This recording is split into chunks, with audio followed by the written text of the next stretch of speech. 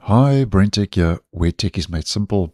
So if you are using Windows 11's snipping tool, and as an example, we activate it using Win Shift and S, the keyboard shortcut, you can select a portion of your screen to capture as a screenshot, and then you'll have the option to mark up and share, where it takes you into the snipping tool app and you've got different annotate options and so on.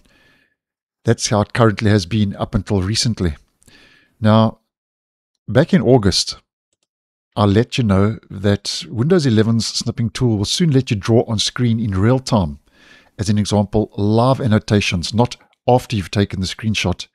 And that was a new feature in the Insider channel that was busy being tested. Now, just to let you know that the live annotation, also known as quick markup, is now available in the stable version of the snipping tool. So if we head back to Win Shift and S, you will see there's a new option, quick markup. You can also use Control and E as a quick keyboard shortcut. And if we click on that, and we now select an area, you will see we can now annotate before we take the screenshot. So it doesn't capture the screenshot directly, as I just demonstrated. You can see a floating bar with those annotate options below the selected area with multiple buttons and options. So just to go through these quickly, we've got capture, save to, copy only. You can share. You can do a visual search with Bing.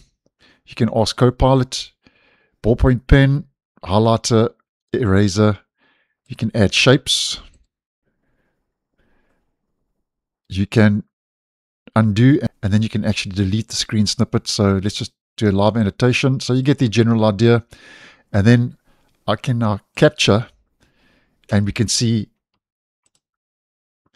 it's done the live annotation before I've taken the screenshot, and not like I showed you at the beginning of the video where we could only do this after taking the screenshot. So just a quick video to let you know that that feature is available now, in case you're unaware. Now, I have seen a couple of comments on the channel regarding this feature. If you can do it after the screenshot, why would you want to do it before the screenshot? Maybe it could be a bit of a time saver.